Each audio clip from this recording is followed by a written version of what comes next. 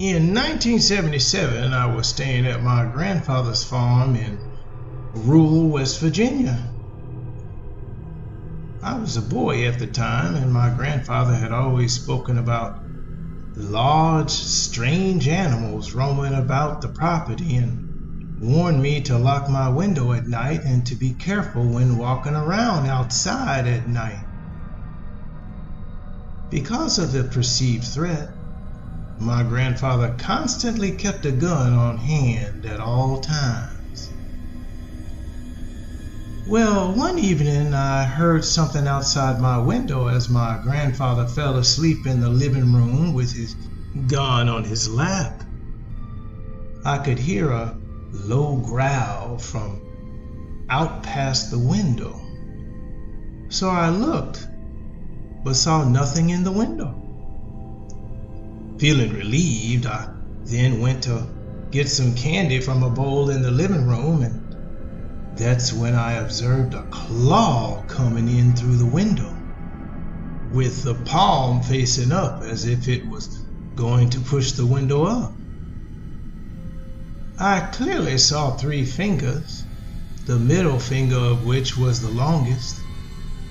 The fingers reminded me of the creature in Krampus, specifically the scene where Krampus pointed his finger into the woman's face. I screamed in fright, which woke up my grandfather. The creature also screamed. My grandfather then went into fight mode and proceeded to hit the creature's fingers with his gun.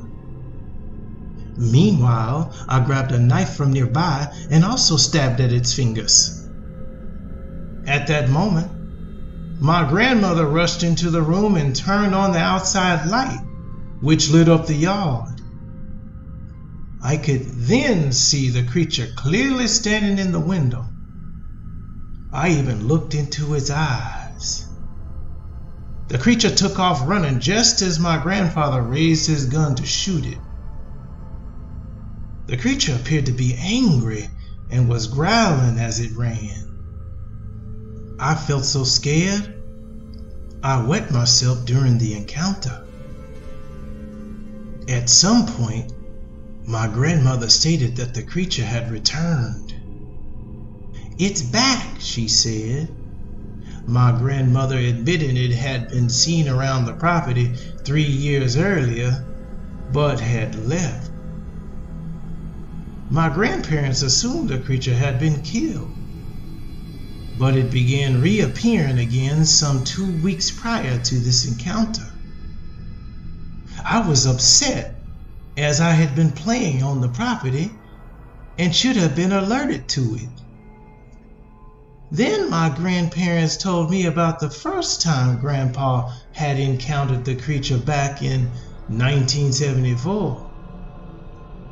My grandfather was up in a deer stand, bow hunting, when a strange creature attempted to climb the tree and enter the stand through a door latch.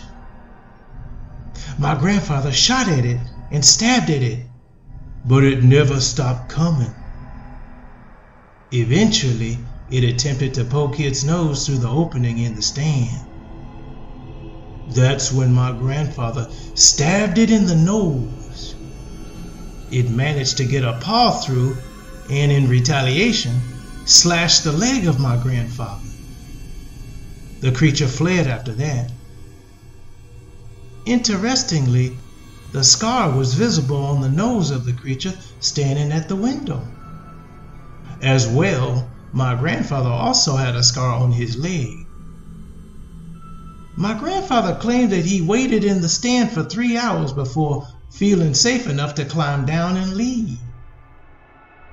My grandparents had never heard of a Dogman at the time, so they just referred to it as a werewolf. Over the coming weeks after the 1974 tree stand encounter, my grandfather found dead farm animals on the property, apparently having been mauled by something very large and fierce. One day after the 1977 sighting in the window, When my grandfather failed to show up to pick me up from school, I walked home to find the old man dead in his truck, mauled in a similar fashion as the farm animals. Supposedly, the police would come to the conclusion that he had died from an attack by an unknown animal. So it appears that the Dogman was bent on revenge.